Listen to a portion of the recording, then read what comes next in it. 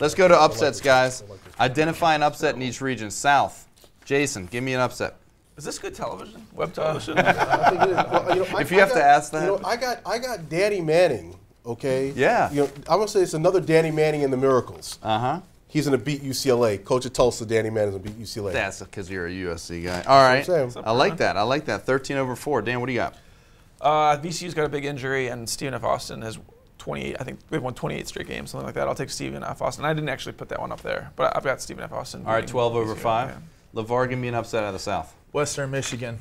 Western Michigan over Syracuse in Buffalo. Yeah. All right, that's bold.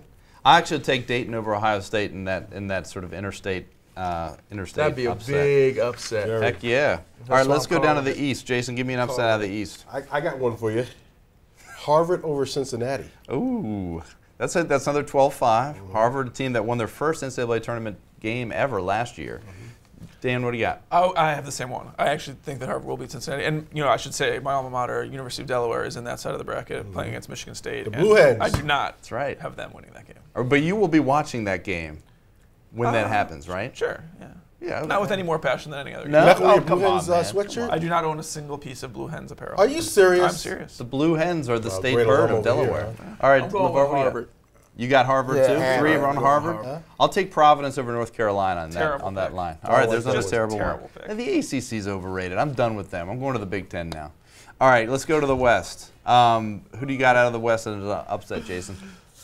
New Mexico State versus San Diego. All right, New Mexico State over San Diego State.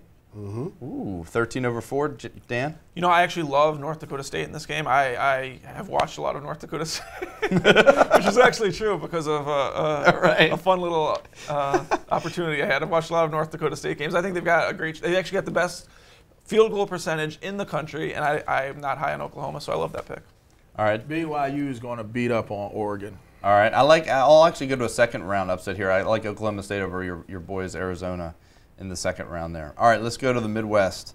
Jason, give me an upset. I thought we were doing first round. Yeah, he's You changed the rules. I'm jumping around. You can make it an upset wherever you want. I'm going to give you a shocker. All right. In part because of where it's played, Raleigh, North Carolina. Mercer over Duke. Oh, I love it. How about that? I love it. How How about come that? you don't No make way. fun of him when he makes calls like that? way. All right, go ahead, Dan. This is kind of a tough one to do because it's putting me out on a ledge before I even know who they're playing. But I kind of think that St. Louis could lose to whichever team it plays, either NC State or Xavier. I would prefer to see it be NC State because I think Warren's just one of the greatest scorers in the country. But St. Louis has kind of been stumbling down the stretch a little bit. I don't know. They lost to I think St. Bonaventure in the first round of the A-10. So I'm going to say whoever wins that playing game will beat. No one ever picks the play-in winners to win I anything. just said 4 12 seeds in a row. I Yeah. just said 4 12 seeds. Iowa's going to send them home.